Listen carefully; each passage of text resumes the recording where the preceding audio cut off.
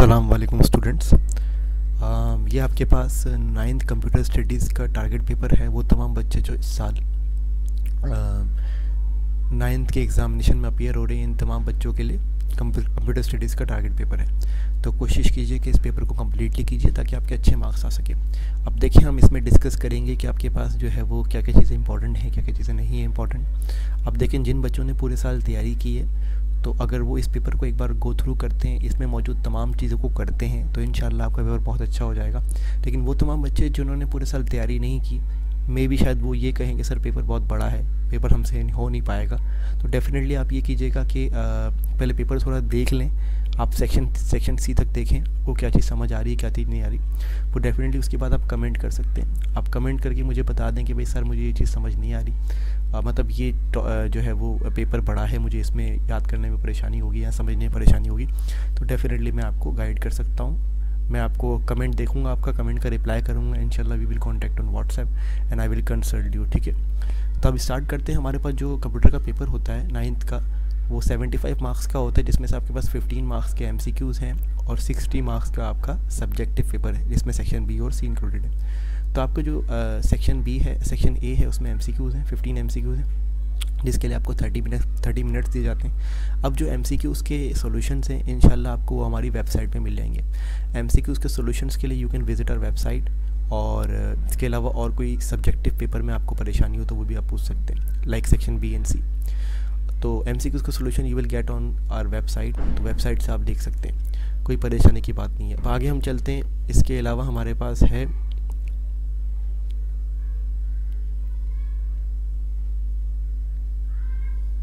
Section C. ठीक है, अब हमारा सेक्शन बी। अब सेक्शन बी जो हमारा होता है, the section B is of 60 marks.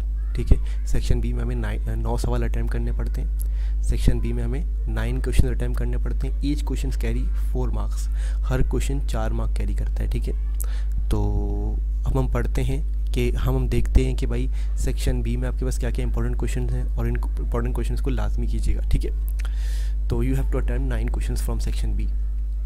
Each question carry 4 marks.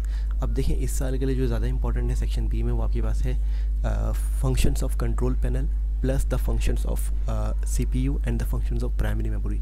याद रखिएगा, इस साल के लिए CPU, कंट्रोल पैनल और प्राइमरी मेमोरी, तीनों के फंक्शंस ज़्यादा इंपॉर्टेंट है। तो आप कंट्रोल पैनल, प्राइमरी मेमोरी और CPU मैंने लिखा नहीं है, तो CPU के फंक्शंस भी याद कर लीजिएगा, इंपॉर्टेंट क्वेश्चन। इसके अलावा इस साल के लिए जो डिफरेंसेस इंपॉर्टेंट है, उन डिफरेंसेस में है आपके पास सिम एंड डिम, ठीक है, dose and Windows and SRAM and DRAM। ठीक है, ये 3 डिफरेंसेस ज़्यादा इंपॉर्टेंट है, most important, SIM dim, dose Windows and SRAM and DRAM। ठीक है, इसके अलावा चैप्टर नंबर 1 से इस साल के लिए जो चीज़ इंपॉर्टेंट है वो है एबाकस।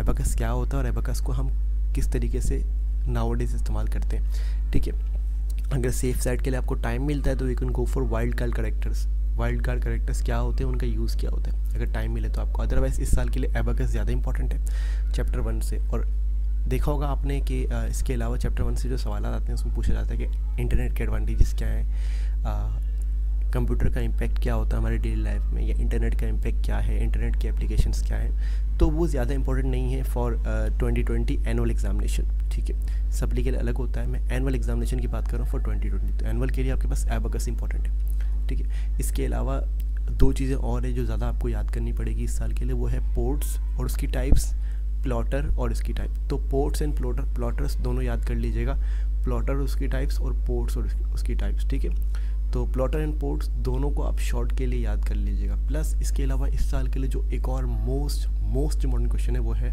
डोज की कमांड्स। तो आपसे डोज की कमांड्स पूछी जा सकती है फॉर डिफरेंट फंक्शंस। जैसे कि आपको कहा जा रहा है कि print a file abc.text to a printer. आपको क्या करना है, abc.text एक फाइल है, उसको प्रिंटर पे प्रिंट करवाना है। तो उसके लिए आप क्या डोज की कमांड इस्तेमाल करेंगे, तो आपको मुख्तलिफ डोज की कमांड्स याद करनी पड़ेगी for different functions.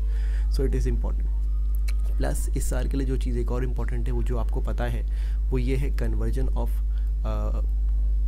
Number systems. आपको डेसिमल टू हेक्साडेसिमल और binary to hexadecimal, 2's complement निकालना आना चाहिए, 1's कॉम्प्लीमेंट निकालना आना चाहिए। तो आपको कन्वर्जेंस आनी चाहिए, जो कि हमारे यहाँ पर क्वेश्चन नंबर 8 में है। इसके अलावा क्वेश्चन नंबर 9 में यहाँ पर है binary addition, binary subtraction, binary multiplication and binary division. तो ये आपको बाइनरी नंबर्स की एडिशन, सब्ट्रैक्शन, मल्टीप्लिकेशन, डिवीजन भी आनी चाहिए, इट्स इम्पॉर्टेंट। इसके अलावा एक और जो चीज़ इंपॉर्टेंट है वो है कार्नक मैप, ठीक है। कार्नक मैप भी स्किप नहीं कर सकते फॉर 2020। तो 2020 के लिए आप कार्नक मैप को स्किप नहीं कर सकते, it is very important for 2020 examination, ठीक है। इसके अलावा आपके पास 2020 में जो एक और चीज़ इंपॉर्टेंट है वो है ड्वेल पर्पस डिवाइसेस, कि ड्वेल पर्पस डिवाइसेस क्या होती हैं, उन्हें एग्जाम्पल के साथ आप डिस्कस करें, ठीक है। तो ये आपको डिस्कस करना है कि ड्वेल पर्पस डिवाइसेस क्या होती है, उसकी एग्जांपल्स पता है, ठीक है। तो मैंने आपको बता दिया कि आपको बाइनरी एडिशन आनी चाहिए, बाइनरी सब्ट्रैक्शन का पता होना चाहिए, मल्टीप्लिकेशन, डिवीजन प्लस कन्वर्जेंस पता होनी चाहिए डेसिमल नंबर सिस्टम की। इसके अलावा एक और चीज़ मैं आपको पहले से बता चुका हूँ कि प्लॉटर्स आपको याद करना है। इसके अलावा शॉर्ट में एक और चीज़ है जो चैप्टर 1 से आपसे पूछी जा सकती है, वो ये है super computer and main frame computer. Super computer और मेन फ्रेम कंप्यूटर पर आपको शॉर्ट नोट लिखना है, ठीक है। ये लाजमी सवाल आ सकता है आपके पास, ठीक है, इंपॉर्टेंट है चैप्टर 1 से।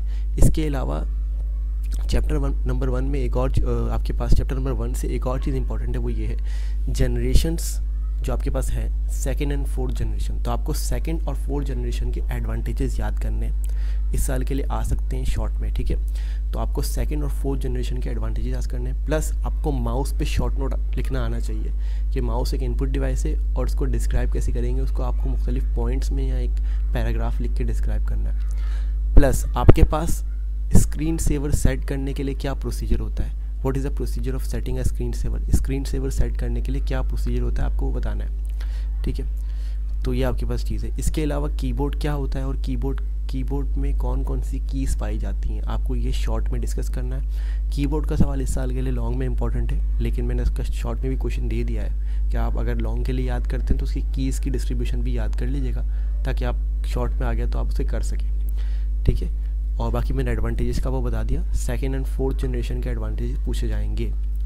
प्लस रजिस्टर्स क्या होते हैं, कितने तरह के रजिस्टर्स सीपीयू में मौजूद होते हैं, it is also very important question. और कन्वर्जेंस बता दिया मैंने, और बाइनरी नंबर्स की एडिशन सब्ट्रैक्शन बता दिया। Dwell purpose devices is very important. Plus Carnac map याद कीजिएगा, और ट्रूथ टेबल पिछले साल आ चुका है तो इतना इंपॉर्टेंट नहीं है इस साल के लिए, जो मैंने यहाँ पर लिखा हुआ है, prove the following equation and draw the truth table, ठीक है। तो इस साल के लिए ट्रूथ टेबल इंपॉर्टेंट नहीं है, लेकिन आप फुल फॉर्म ज़रूर याद कर लीजिएगा if you have a time.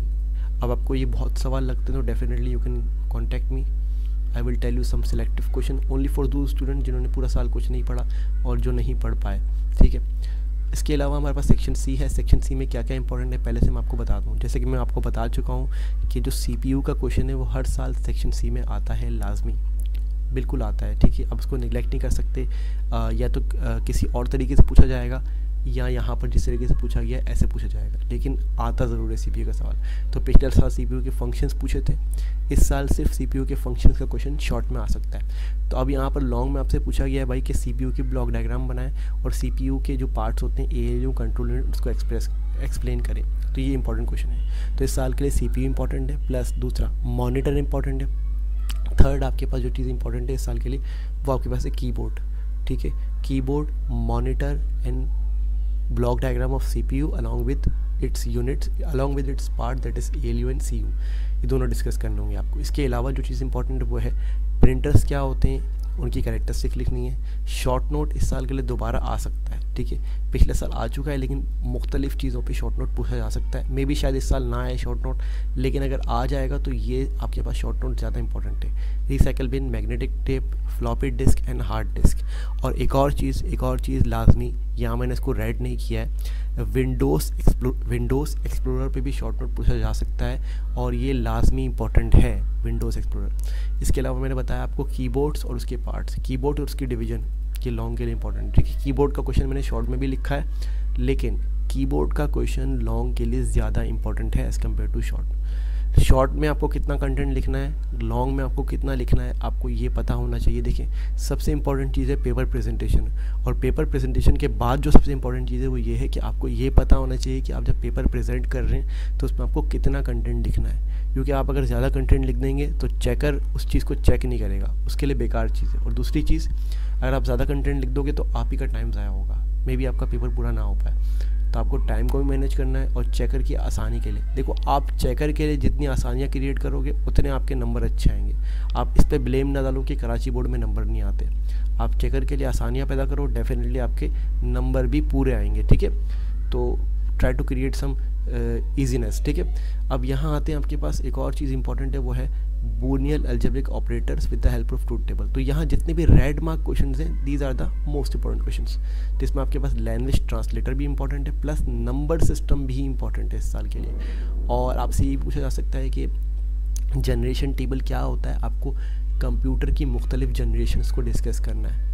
Plus आपके पास एक और मैं सवाल बोल रहा हूँ जो आपको लाजमी करना होगा, वो ये convert the following expression into SOP form. इस एक्सप्रेशन को आपको सम ऑफ प्रोडक्ट फॉर्म में तब्दील करना है। ये सवाल भी लाजमी है इस साल के लिए। मैंने इसको रेड मार्क नहीं किया हुआ, लेकिन आप कर लीजिएगा सेफ साइड के लिए, क्योंकि ये इंपॉर्टेंट क्वेश्चन है। आपको दो एक्सप्रेशंस गिवन है, इन दोनों एक्सप्रेशंस को आपको सम ऑफ प्रोडक्ट फॉर्म में तब्दील करना है, ठीक है। सो ये आपके पास टारगेट पेपर है। अगर आपको टारगेट पेपर में कोई परेशानी हो, कोई चीज़ समझ ना आ रही हो, तो डेफिनेटली आप मुझसे पूछ सकते हैं, आई विल गाइड यू, ठीक है।